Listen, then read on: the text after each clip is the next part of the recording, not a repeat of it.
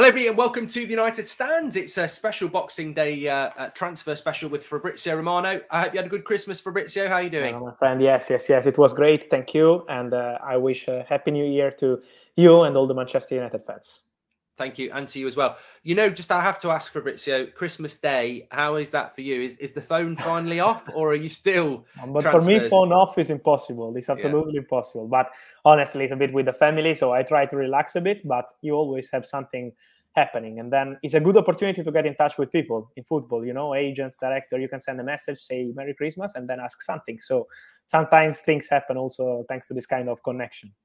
Brilliant. Okay, let's fly straight into Manchester United transfer news, because we are less than a week before the January transfer window opens now. What is the latest? Because I've seen your tweets this morning talking about Cody Gakpo and João Felix. What is the latest with those two players? Are we going to get both? Do you think it will be one or the other? I don't see both, honestly. This is just my opinion. It's not information, but I think also for a financial reason to invest that kind of money would be really huge. Then never say never, but at the moment the situation is still not on this direction. For sure, for Cody Gakpo, as we mentioned many times here, the relationship is fantastic between his agents and Manchester United. What I mentioned today is that the player has not changed his mind. The player is still convinced about Manchester United. He's waiting as PSV and Eindhoven is waiting too, to understand what Manchester United wants to do on this deal, because the connection between the agents and the club is very good. The player is prepared to accept a potential contract, as he was in August, because Cody Gakpo, as he stated in public too, he's always been open and keen on joining Manchester United. But now it's on the club. Now they need to negotiate with PSV if they want. They have to decide how much they want to invest in that position in January. And so this is why the player is waiting. The agents are waiting. PSV directors are waiting too, to understand if Man United will act with an official proposal soon. But the contacts are already very advanced between player and Manchester United. So they hope to have positive news soon. It's on the club now. So for Gakpo, I think the situation is very advanced on player side, but it's now on the club to decide what they want to do with PSV. With João Felix is a conversation with Jorge Mendes, with his agent. We know that the relationship has always been very good between Jorge Mendes and Manchester United. They had conversations about João Felix, same with Arsenal, not with PSG, because PSG are not in the race at the moment to sign João Felix, but Arsenal had conversations too with Jorge Mendes, Manchester United too.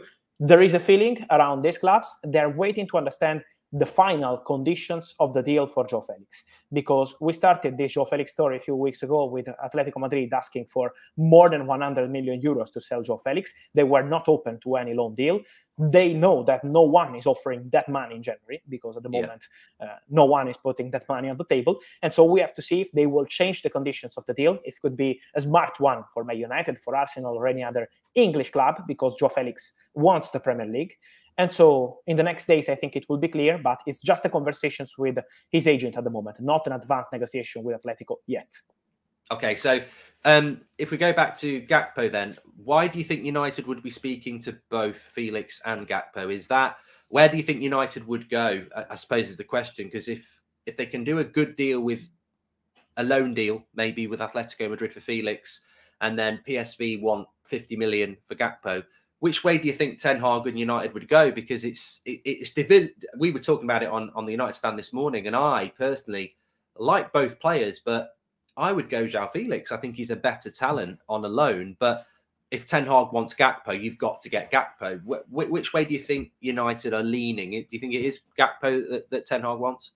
I think there is a key point on this story, and is that the club is for sale. The club is for sale, and they're trying to sell the club as soon as possible.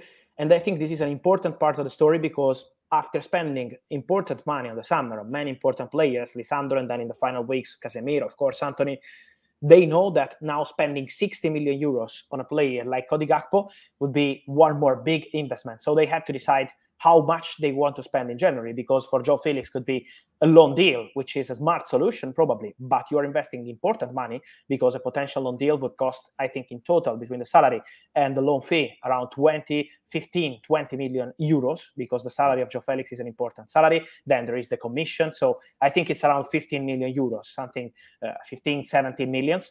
And so they have to decide if they want to invest that kind of money, but then the player is back to Atletico Madrid in June. And so you have to negotiate with Atletico Madrid in June, and they always wanted more than 100 million euros. or if they want to invest 55, 60 million euros on a player like Cody Gakpo with a completely different salary, because the salary of Cody Gakpo is a normal one, is not really a huge important one as Joe Felix. So there is also a financial reason, I think, behind these deals. It's not just about the technical point of view. I'm sure that Erik ten Hag is a big fan of Cody Gakpo because he was pushing the player already in the summer. We know that he shares the same agents of Cody Gakpo. It's not about the agent, it's that he really likes the player, is convinced that the player has a huge potential.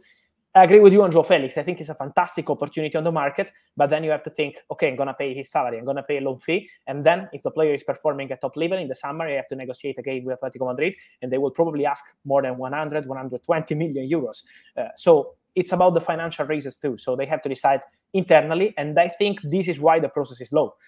This is why we expected Man United to act fast on a new striker, but the process is slow.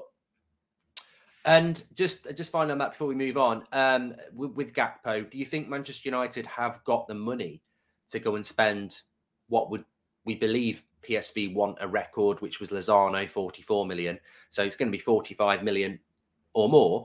Do you think United have the money to do that? Because we heard this morning that they might go for a more experienced, cheaper option, of which I can only really think of someone like a Memphis. You said that Gakpo would like the deal, United would like the deal. Sure. Do you think that United have got the money? Because that seems to be the only thing that would stop that deal. I think this is exactly the point. When we mention the financial reasons and the budget and the club for sale, is that they have to decide if they really want to invest that kind of money. I think they have the money, but it's about the decision. If they really want to invest that kind of money in January, after the plan in October, in November, was to stay almost with the same squad, maybe to sign a backup right back and nothing else. So the plan was to continue with the same squad until the summer and then invest on an important striker in the summer. With Cristiano Ronaldo situation, everything changed. And so now they are waiting to see which kind of decision they will do on this budget for the January transfer window and for the striker. So this is why I think we have to keep all the options open, because at the moment they are not speaking to Atletico Madrid or not speaking to PSV Eindhoven, because they have to decide how much they want to spend. I think it's not just about having money, but how much they really want to spend. So this is a key point. This is a key point in this story. Let's see, because I think also for Erik ten Hag, it's really important to have a striker. I really hope they will give him what he needs, because it's a really key moment of the project for Manchester United. Excuse me. Yeah, well, we'll see what happens with that then. I mean, obviously, I think we want this to happen very, very quickly, because Ronaldo is gone and we're a little bit short, and the Jadon Sancho situation. I was going to ask you just very quickly about that Jadon Sancho situation, Fabrizio. Have you heard anything about like when he might come back? Is this something United fans need to be concerned about in relation to his long-term future, or is it just a little blip in the road where he'll be back as a Man United player very, very soon?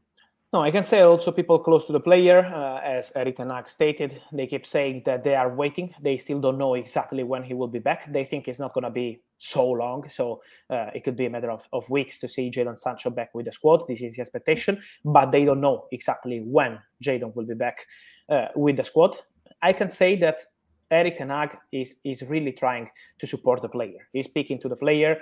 He's trying to prepare something important for the player in the future. He feels that Jadon Sancho's situation could be in some points similar to what happened to Marcus Rashford. Rashford 1 year ago with Ralf Rangnick and with Solskjaer in the first part of the season, he was not performing. And then with Erik ten Hag, it completely changed. Now we speak of Rashford as one of the best strikers in the world, because he did great at the World Cup. He did great with Manchester United in the first part of the season. He wants Jadon Sancho to perform at top level in every single game, not to have any problem with the mental side, with the physical side.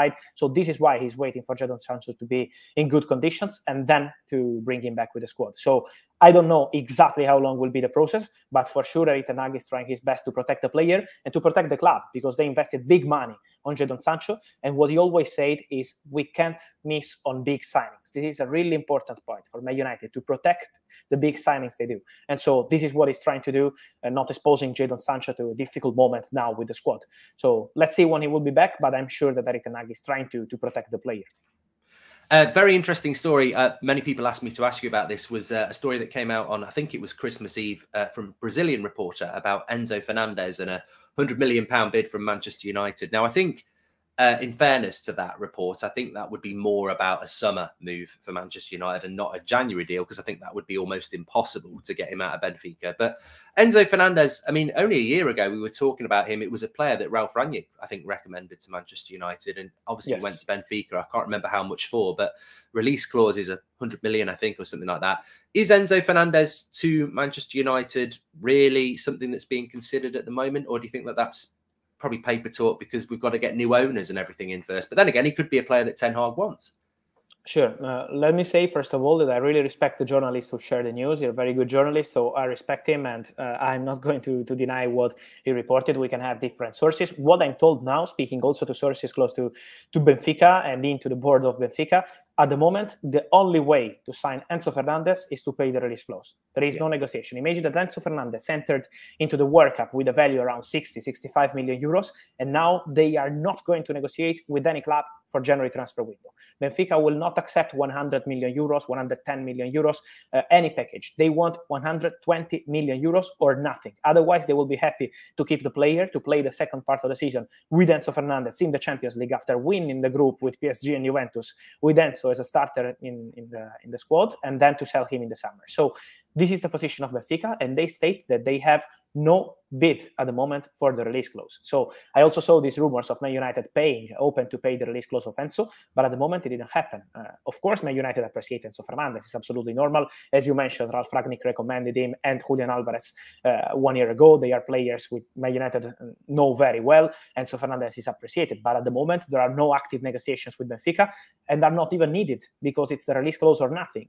So at the moment the situation is still quiet. Liverpool are there and many other clubs. So at the moment, it's still nothing decided. What I can add on Enzo Fernandez is, if the situation will change, it will be in the first 2 weeks of January. It's not a deal who's going to be at the end of January, deadline day, or that kind of stories. It's going to be something fast, because Benfica will not accept any kind of negotiation at the end of January. Release clause immediately or nothing. So at the moment, with Man United, it's still quiet. I have the same feeling as you. I think it's going to be a potential name for the summer. I think Man United will go for a midfielder in the summer. So let's see what happens with Enzo, if he will move in January or not. Frankie de Jong, again, we will have rumors, and we have rumors, but we will see what happens in the summer. But as of now, the focus is on the striker. Man United need a striker, and they need to invest on a striker rather than on a midfielder.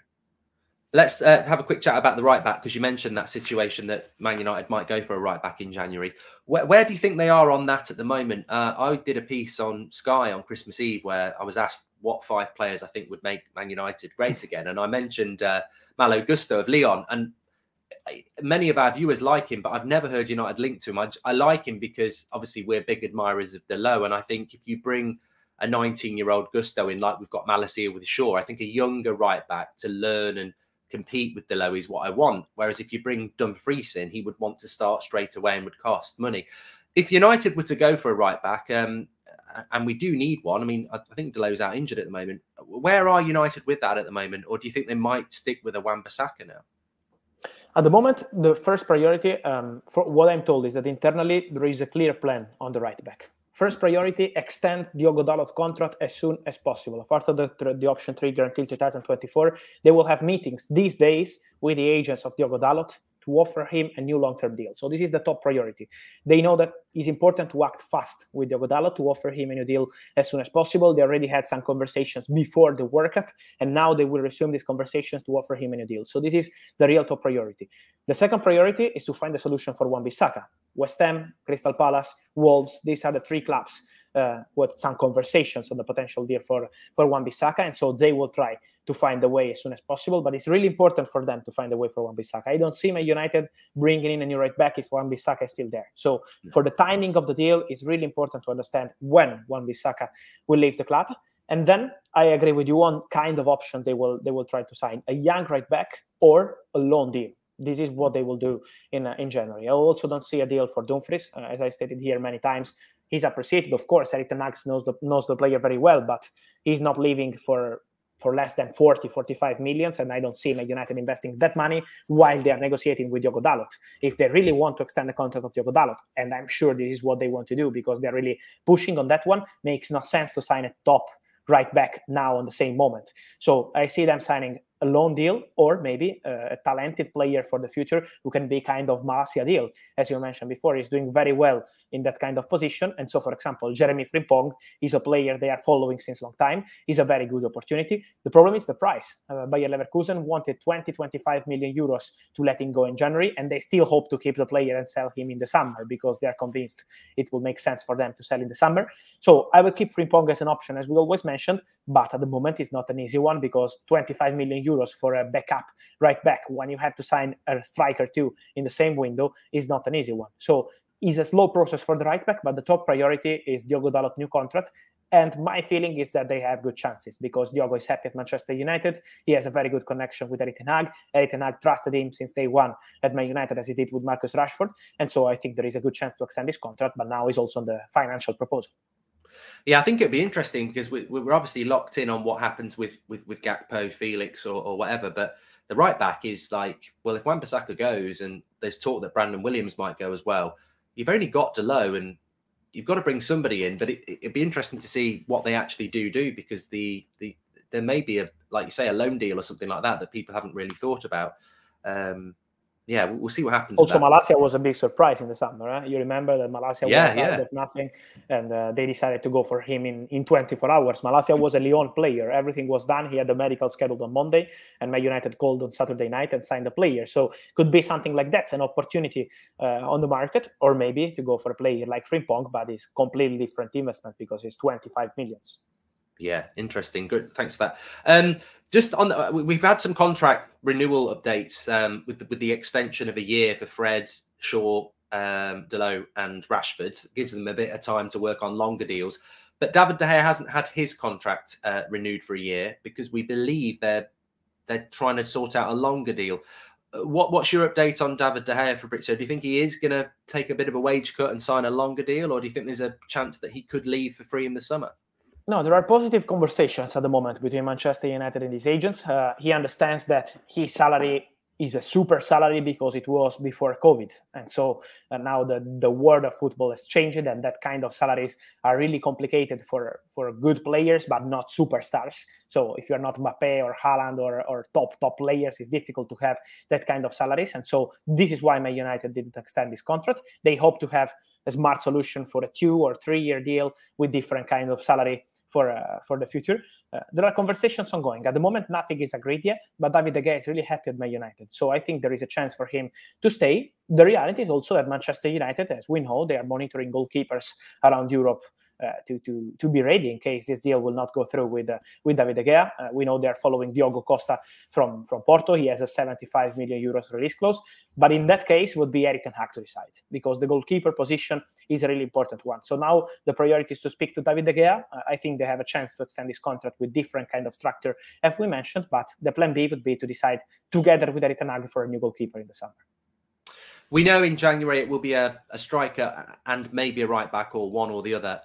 What we don't know is who might be going out the door in January. We mentioned Wan-Bissaka. There was a story linking Elanga to an Everton loan this morning.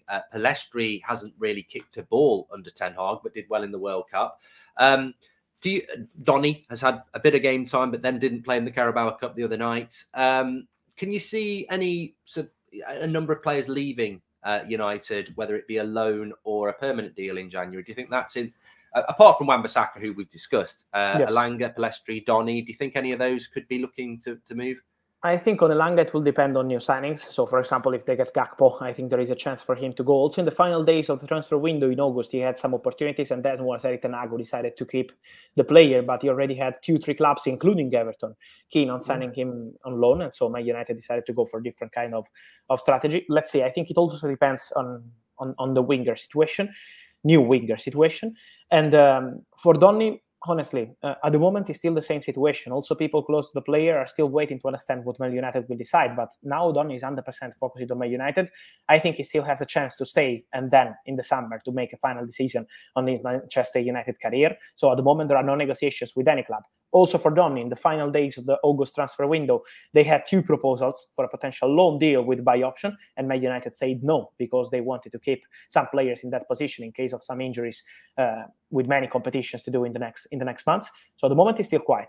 But for this kind of players, I think it's a typical situation we have to follow day by day. So maybe the second part of January, it could change with new opportunities, with new bids. At the moment, for Donny, there are no negotiations ongoing. And just finally, before you go, Fabrizio, I did want to ask you, which player do you think is more likely to United at this moment in time, Gakpo or Felix? This is a very good question. I would say it's a 50-50, but for Gakpo, there is a special feeling with the manager. I think Man United know that if they don't get Gakpo now, there is a serious risk they will lose the player for the future, because maybe in the summer other clubs, or maybe in January, other clubs will jump into it and sign this really big talent who they had in their list for a long time. So I think for Gakpo, there is this special feeling with Erik ten Hag, but Joe Felix is an incredible opportunity on the market. So it depends also on the conditions of the deal for Joe Felix. Let's see if Atletico Madrid will accept very good conditions. Otherwise, I think Gakpo is the favorite. Fabrizio, it's been a pleasure having you on today. I know we're going to speak again in the new year as well. So enjoy the rest of your Christmas break. I know you'll be busy. And thanks for popping on. Thank you. Thanks as always, and see you soon. Thank you. Bye. Thanks, Fabrizio. Speak to you later. Let me just move that on as well. So yeah, interesting updates. I wanted to put that one at the very end about what his thoughts are really in relation to which player we'll get, because for me it's I think Gakpo is the logical one, isn't he? It's the player that Erik ten Hag seems to want. I do think what Fabrizio said is really important as well, is that you cannot have it in your head that we can just get João Felix and then maybe go back for Gakpo in the summer. I think PSV need to sell. I think they will sell. And I think if United don't go for Gakpo in January, there will be a club. I mean, look, it could be an Arsenal. It could be a Chelsea. But it also could be a Leeds or someone like that. There will be offers for Gakpo in January. And I don't think United can get away with just not... If they want him, I think they've got to go for it. The interesting thing for me is that at this moment in time, there's talks with agents of both Felix and Gakpo, but there's not any talks with PSV. I think that needs to change, of course, because we are on the 26th of January when we're recording this, and it's very, very soon going to be 26th of December. It's very soon going to be the 1st of January, 5 days. We're playing games every 3 or 4 days in January. So every day in January that we don't bring a striker in is a day where we could have a striker in, making a difference on the cup and the league. So I think United, basically, it's what I said on the morning show. This is now about money. The Felix deal isn't cheap. Fabrizio makes a great point. All right, you might spend £50 million on Gakpo and you've got to pay the wages on top of that. But you'll spend about 15, 20 million on a loan deal for João Felix, and then he'll go back. And then you've got to spend a load more money to bring him back. So the financial thing is interesting. The money is clearly there. I think they need to make a decision quickly. I mean, look, the club's up for sale. There's options. If you're going to spend the money, you may as well spend it on the 1st of January than the 31st, because it's going to have a bigger impact on your potential to get in the Champions League in the summer. So we need to start moving quick. I'm not tired of the Gakpo deal, but I think we all know what's happening. He wants to come to United. Ten Hag wants him. Spend the money or don't spend the money. Let's get on with it. And if you're not getting Gakpo and you do want Memphis, get Memphis in on the 1st of January. And then we can all go mad about it or like it. But whatever you're going to do it quick, because there's so many games in January. So get on with it quick. Let's see what happens with the striker situation. I think the right-back situation is very interesting. You cannot ignore the fact that we need a right-back. Wan-Bissaka, I mean, Brandon Williams doesn't even play at right back. I know he's right-footed, but is he even an option? He's not been used at right back. I think he prefers left back. Wan-Bissaka's still for sale. So I think it's we've got to do. The thing is, we've got to do something at right back. Delo is suspended, is injured, but even if he's fit, he can't play every game. So you've got to do something at right back. And I think, speaking to Fabrizio there, it's really interesting because we've almost forgotten the right back thing. I get the sense that even I sort of go, well, right back will take care of itself. But we have to do something at right back. And what we do is going to be very interesting. I don't think it will be Gusto. I don't think it's going to be Dumfries. Frimpong got a mention. We'll have to see. Maybe a loan deal. I think keep an eye on the right back situation. It's not as glamorous as the striker position, but I think we'll do something, and that's intriguing. The Enzo Fernandez update was great. I was looking forward to doing that one, actually, because, Fabrizio is well connected and obviously respected the journalist who reported that United were ready for a bid with Enzo Fernandez, but I think that's more about the summer. But Fabrizio with the update directly from Benfica there, they will not sell him. They will only sell him for the release clause, and it would have to be in the first 2 weeks of January, which we're not going to offer 120 million euros for Enzo Fernandez in the first 2 weeks of January. I mean, even if we did, we'd be trying to negotiate that down, and they're not going to negotiate down. So it's a summer deal, by which time new owners.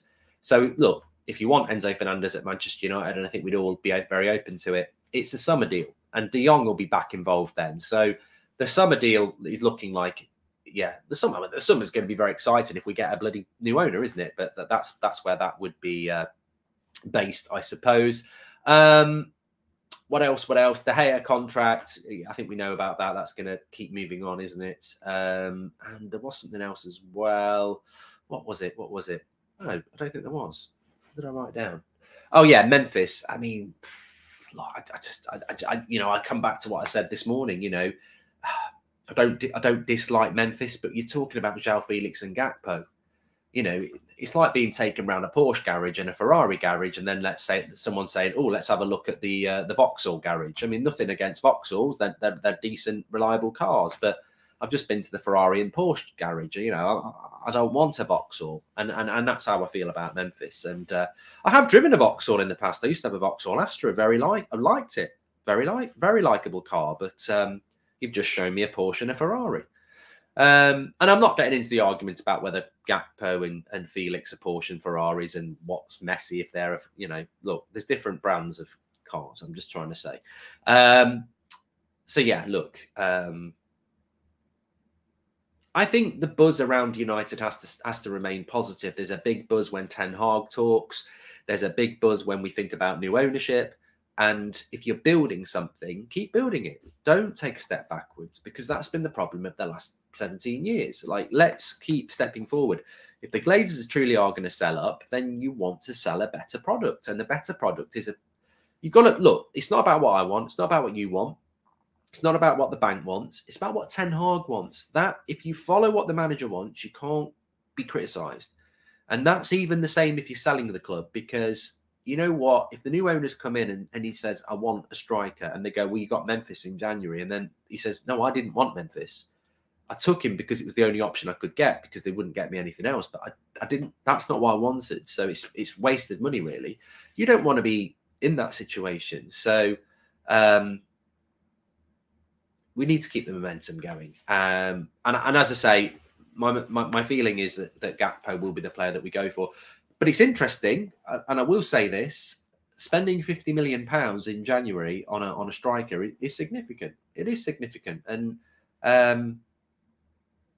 you know, it needs to happen. But it is significant investment. And the funny thing is, and it's not funny, is that we would have got him for about 30 in August. So, you know, United have dropped the ball a little bit here, but they've dropped the ball because they'd already spent so much on players in the summer that they didn't want to spend another 30. But hindsight's a great thing, isn't it? Anyway, lots of good updates there. Make sure you smash a like on the subscribe to the United Stand. And of course, we're back playing tomorrow. So we'll have lots of content coming in for you then. I hope you're having a great day, whatever you're doing, friends, family, or out and about. And some big updates in there. And big shout out to Fabrizio as always. Take care, everyone. Speak to you all in a bit. Thanks very much for watching.